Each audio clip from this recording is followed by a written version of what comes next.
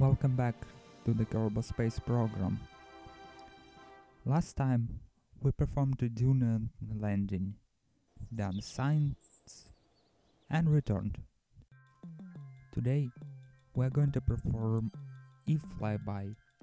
We're also going to encounter Eve's moon Gili, perform science experiments there, and return home to unlock even more parts that will allow us to perform even harder mission, such as Jewel.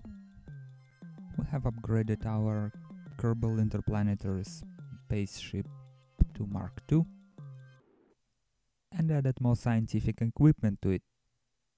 Now we're going to perform our usual orbital insertion, and because this part is shown many times already, I'm just going to skip it. See you in the orbit. Now, to perform an even countdown, we need to lower our orbit around the Sun so that we encounter Eve. We can do so by burning on the side of the Kerbal which is facing the Sun and burning retrograde to the path Kerbal is orbiting the Sun.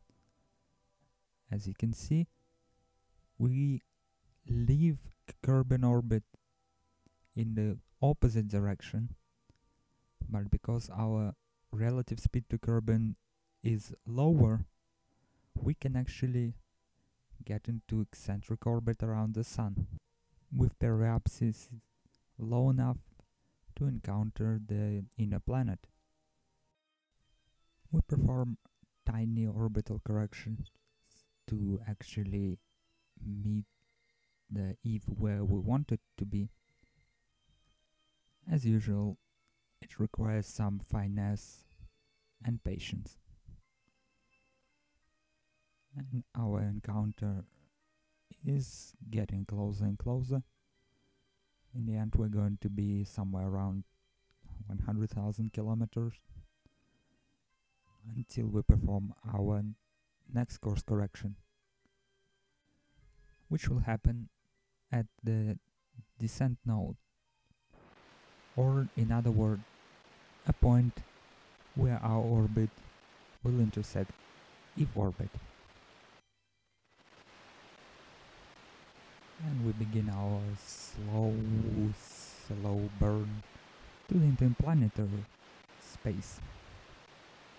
Let's speed up this sequence a little bit more. This is playing at 800% of speed. You can imagine how slowly it was going in real time. And our burn is complete. We just have to wait until we leave SOI of Kerbal. And we did it.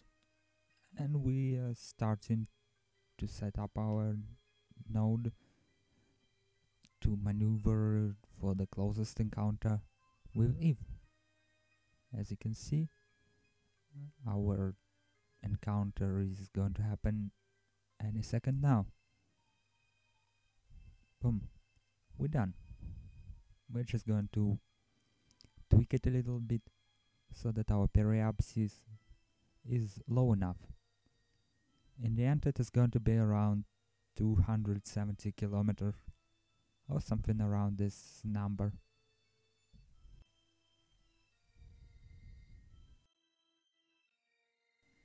Our node is ready. We are finding it on an F-ball and time warping.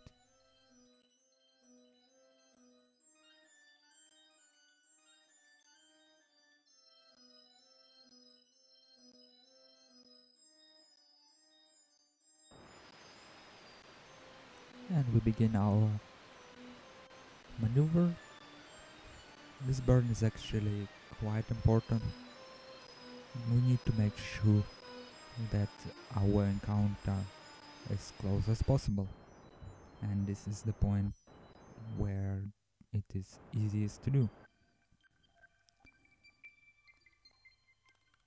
And the burn is complete. Let's do some interplanetary science. gather a crew report, grab an EVA report, and see how our mystery goo behaves itself. And we are entering sphere of influence of Eve. But unfortunately, our burn wasn't exactly as successful as we wanted to be, and our periapsis is kinda in the wrong place. Here you'll see me desperately trying to correct my approach and failing miserably for a couple of tries. Fortunately, after some time I managed to put my orbit where it's supposed to be. And here we see one of the nodes that was used for it.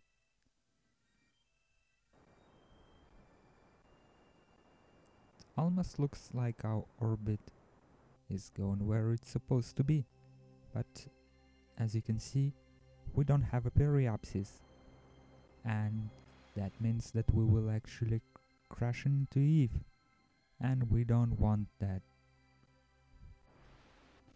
So I'm going to create, or even do it without a node, just going to slow myself down a little bit and then create a node to make sure that we have an apopsis around the Eve.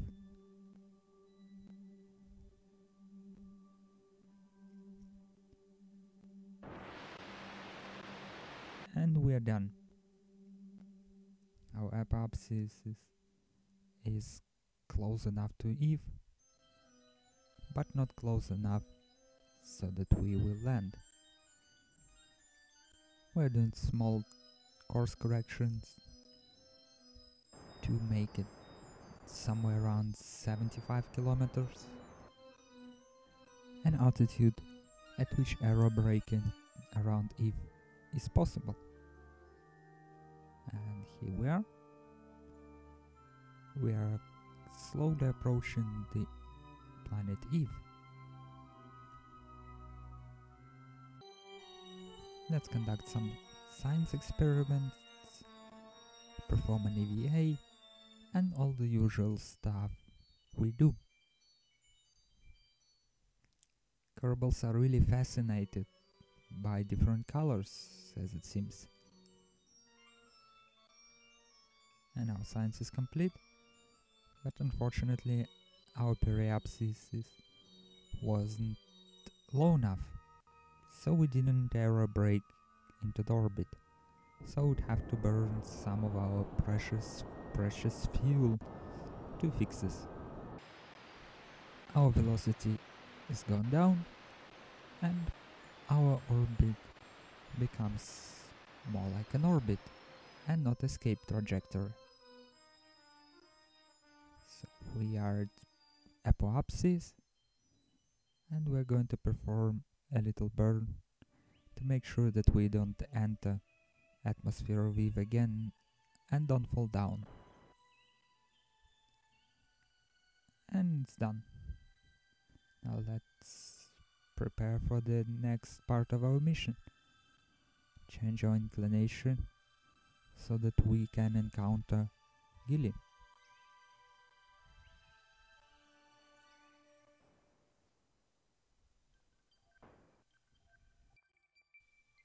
And on this note, let us end this episode.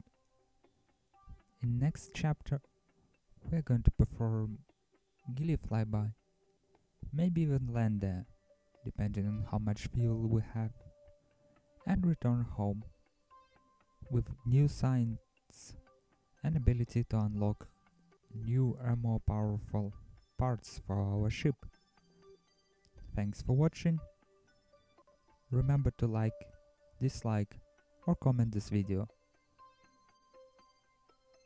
Fly safe, and I'll see you in next episode. Goodbye.